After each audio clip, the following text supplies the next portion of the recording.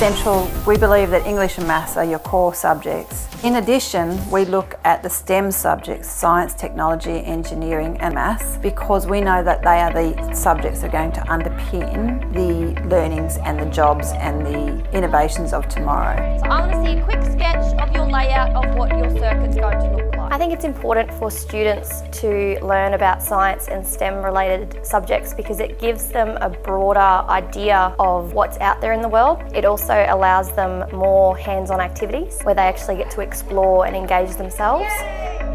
20 years ago the landscape was very different to what it is now, and part of that STEM education is preparing them to play an integral role for our workforce in the future. What's your design going to be like? I think the biggest obstacles facing STEM education could be professional development towards teachers, whether they can then effectively implement it within the classroom, and also accessing resources.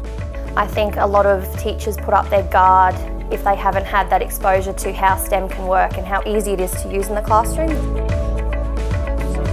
One of the most important things that I know as a principal is to keep your staff motivated, and particularly to keep them motivated in STEM when it can be very frustrating. So to keep saying yes to them. If you dream it, we will make it happen. We will find a way through.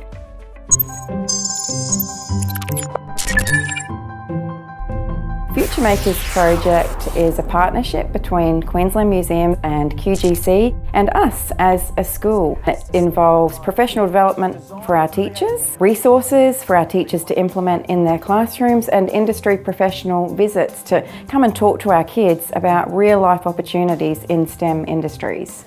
So this is one of our HV transformers, so high voltage transformers on site. My favourite activity that the Future Makers have brought to us is when they brought in Sarah from QGC and she explained to us what she does on the island.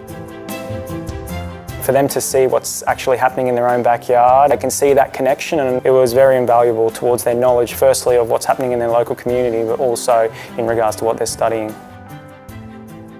Future Makers has had a really positive impact on our students and teachers' performance. I think we could look at academic results and I could give you data that shows an increase in our A and B averages across Prep to Year 6.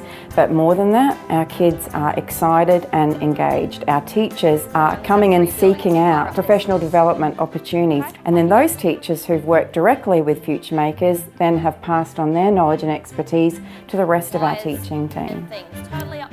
Future Makers has benefited me as a teacher by allowing me to have these experiences and professional development and resources that I can help develop science better in my classroom. When you do your circuits, your switches, I'm noticing that there's a lot of connection to real world that they're making, and then they're also being able to recall facts from other units of work and connecting it to this unit of work. So their science knowledge is moving from short-term memory to long-term memory as well.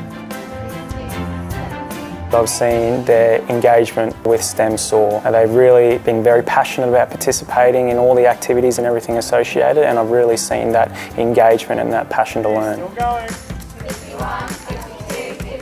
What I love about science is that you get to experiment with different things. I love science because of all the hands-on experiments we get to do. If we didn't have science, we wouldn't know half the stuff we already know. Yeah, it's like a part of our everyday life now.